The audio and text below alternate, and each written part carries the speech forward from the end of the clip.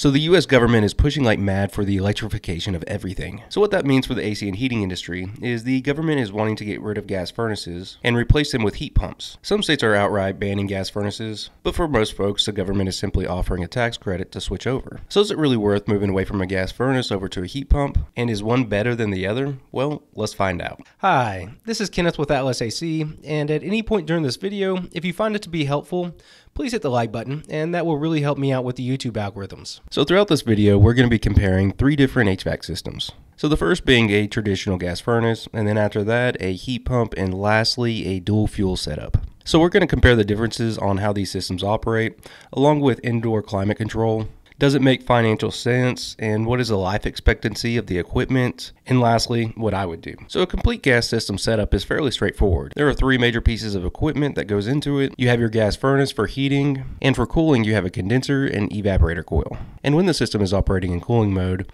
the only component that is being used in the furnace is the blower. However, in heating mode, only the furnace is being used. The condenser and evaporator coil has nothing to do with heating, only cooling. And now for a heat pump, we end up with 2 major pieces of equipment. The first being the heat pump itself, or the condenser, and the second being the air handler. And in this setup, it can both heat and cool, depending on which direction the refrigerant is flowing. So in the wintertime, you can see that the heat pump is discharging cold air directly into the outdoor climate. So the big problem occurs is when the outdoor temperatures get below freezing. It can create frost on the unit or ice up, or it can no longer heat properly. Now, depending on the severity, a lot of times it can overcome this by going into defrost mode, which is turning itself back into cooling mode or back into an air conditioner. So it would essentially be air conditioning your house for about 5 minutes, and it would melt all the frost off the outdoor unit, then it would switch itself back into heating mode. So this is why the emergency heat kit is important in this setup.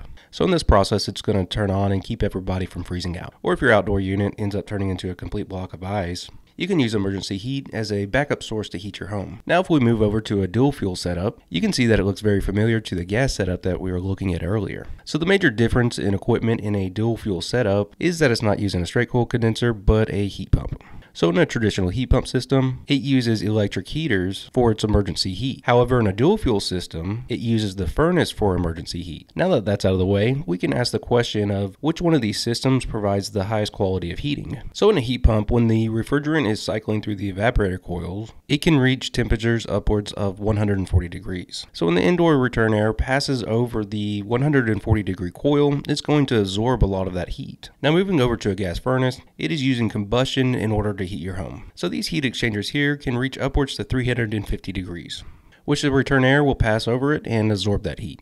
So we can clearly see that a gas system gets quite a bit hotter than a heat pump. Because of this, it has a tendency to make the warm air have a more crisp feel. So on a cold rainy day, a heat pump might end up feeling a little clammy inside, especially if you have a basic system. However, with a gas furnace, it's going to be nice and crisp. Now there are a few caveats in that statement, but at the end of the day, you get the gist. So I want to take a second and point out an interesting feature that's commonly overlooked whenever we compare the 2 system types. So let's go back to February of 2021 when we were experiencing Snowmageddon here in Texas. So I was out of power and water for 3 days, which unfortunately also happened to many Texans. So I ended up getting lucky and probably fared better than most, and that's because we had some relatives in the medical district, and we knew that the utility companies would be prioritizing the hospitals. So that's where we ended up weathering the storm. So ERCOT was saying that there's a chance that our whole grid might go down. So we were trying to make plans if that event did occur. We did have a small generator there, but it wasn't hooked up to anything. And my relatives were concerned that we would only be able to use it for the lights, and we wouldn't be able to do anything with the heat. And I told them it's going to end up not being an issue, because I'd get my happy butt up in the attic and wire the furnace to the generator. And the furnace runs on 110 volts, and the only power consumption of the furnace is coming from the blower. So it ends up not drawing that much power. So a small generator can easily power a furnace. Now that we had plan B in place, we could all sleep a little bit easier. And the reason why I couldn't do this at my house is because we had a heat pump, and it operates off a 208 voltage. And the emergency heat kits were 15 kW, meaning it's going to take a substantial amount of juice to power it. And a small generator simply couldn't make the cut. Hopefully this was a once-in-a-lifetime event. I'm just trying to point out that a furnace or dual fuel setup could come in handy if there's power outages. Now let's jump over to the question of, does converting to a heat pump make financial sense? So let's start off with looking at how much it's going to cost to install each one of these systems. So the scenario here is you currently have an 80% gas furnace with 4 tons of cooling, And we're going back with a single stage 15.2 SEER heat pump, along with an 80% furnace for the gas and dual fuel changeouts. So in this chart here, you can see that I have a cost to change out the system, the cost to convert a furnace to a heat pump or dual fuel system, along with the all-in cost. Keep in mind, this is a perfect case scenario where we're assuming that the ductwork's good and there are no modifications needed. We're simply just changing out the equipment. And the last disclaimer here to note is the pricing that you see here is for 410A equipment, and the new R454B equipment is about to come out, and it will cost a little bit more. So you might want to end up referencing our website for current pricing. So you can see here the cost to change out a gas system is $9,014. There's no modifications needed because it ended up being a like-for-like system. So the cost to change out a heat pump system is $8,949. However, there are some modifications that need to be done in order to convert a gas system to a heat pump. The first and most costly thing that needs to be done is running electrical. And the rule of thumb is that's going to cost about $2,000. And the reason for this is the furnace that you currently have is running off of 120 volts. However, in order to power the emergency heat kits, you need 208 voltage. Thus, you're going to need to add a couple breakers at the panel and run new electrical wiring to the indoor unit. And the other $500 would be contributed to running things like low voltage wire, capping the flue pipe, along with a couple odds and ends like that. And for a dual fuel system, it's going to run around $9,581. So if we take a look at the cost to convert, we can see that it's about $2,000 cheaper. And the reason for this is we no longer need an electrician. Because we're going back with a furnace and it doesn't need 208 voltage, so your existing electrical should be good enough. And for the $500, it's going to be for the exact same miscellaneous stuff that I mentioned earlier. So a total all-in cost for a gas system is $9,414.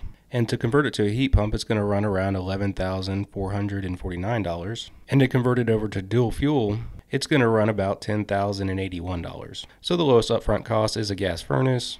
Then after that is a dual fuel system. And from there is a heat pump with an air handler.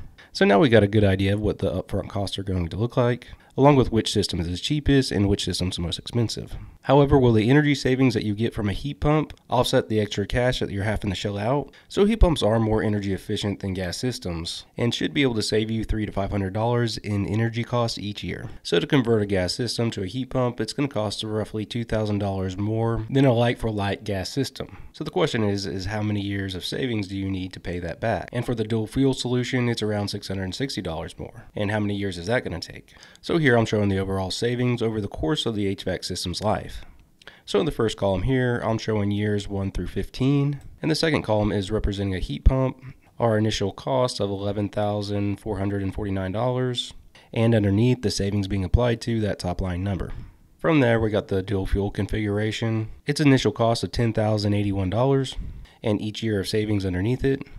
And the next column over, I have energy savings. And for this example, we're going to say converting to a heat pump is going to save $400 annually. So you can see that the upfront cost for a heat pump is $11,449. After the first winter, you're going to save $400 in heating cost, now lowering your initial investment to $11,049. Now keep in mind, if you went with a traditional gas system, you would have paid $9,414. So the increased cost to convert a gas system to a heat pump could be offset in savings by year 5. And everything after that is pure savings. So now if we go over to the dual fuel solution, the initial cost was $10,081. After the first year, that drops to $9,681. And by year 2, it pays for itself. And years 2 through 15 is pure savings. So by converting over from a gas system to a heat pump, by year 15, you're going to have a total savings of around $4,000 in heating cost alone. And for dual fuel, it's going to be closer to $5,000. So there's one big component that I did not include in the savings chart, which is the federal tax credit. So the federal tax credit for qualified heat pump systems offers around $2,000 in tax credits. So in tax season, you will need to work with your CPA to claim those tax credits. So you always want to double check to make sure that the equipment qualifies for a federal tax credit, because in this example, the heat pump does qualify, however, the dual fuel system does not qualify. We would have had to upgrade to a more energy efficient system in order for the dual fuel to qualify. So I'm only going to be applying the $2,000 tax credit to the heat pump. And by doing that, the cost to convert to a heat pump pays for itself the very first year, and now bumps up to close to $6,000 in heating savings over the course of its life.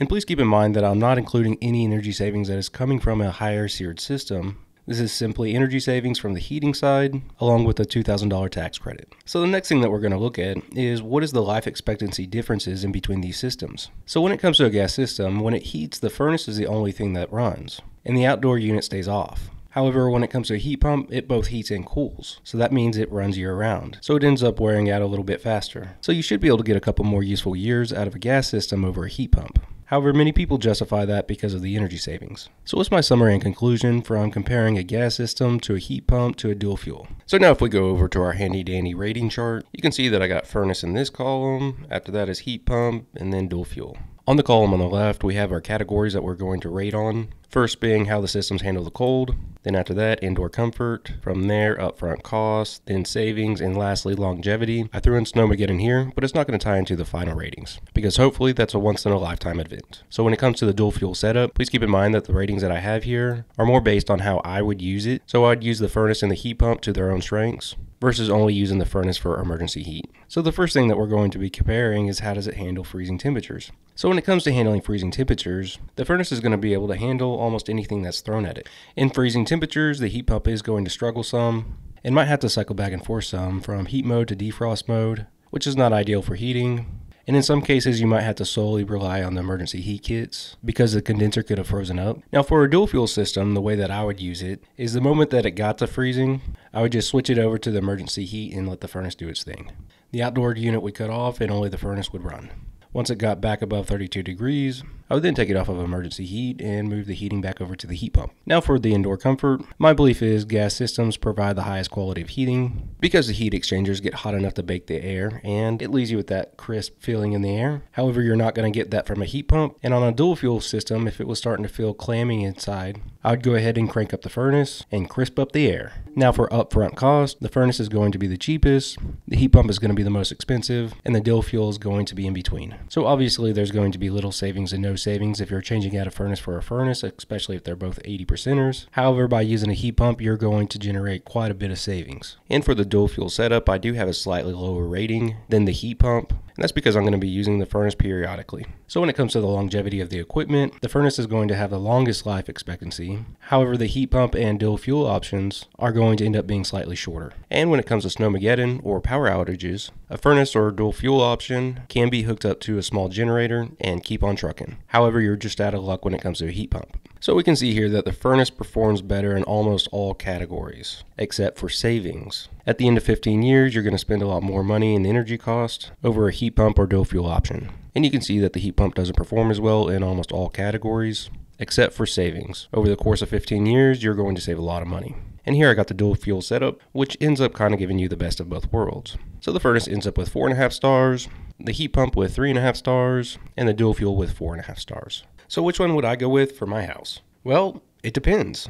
So if I was in a position where I was strapped for cash, which we've all been there before, then I'd probably go with the most inexpensive system, which is the furnace. Also, if I own multiple rental properties, I think that there might be a cap on the amount of tax credit that one individual can claim in a year. So if you end up having to replace multiple HVAC systems in a year, you might want to check with your CPA before converting a bunch of stuff to heat pumps. And if that ends up being the case, then the cheapest option might be the best choice, which is going back like for like with a furnace. And the other reason you might want to go back with a furnace is if you absolutely love the quality of heat that you get from it. Now, if I was looking to maximize my savings, I would definitely go with a heat pump. At the end of the day, it's going to save you the most amount of money. Now, if you have old gas piping and you're worried that you're going to have to replace it soon, and you don't want to spend a huge amount of money doing that, I would definitely go with a heat pump. Now, when it comes to the dual fuel option, it is personally my favorite. And that's because you get the savings component, the tax credit if you get a higher end system. It works in really low temperatures. And if you have a generator, it can work in events like Snowmageddon. At the end of the day, it just ends up being a whole lot more versatile over the other two systems. If you found this video to be helpful, please hit the like button. We also have free buyer's guides and price lists on our website that you might want to check out. Until next time, have a good one.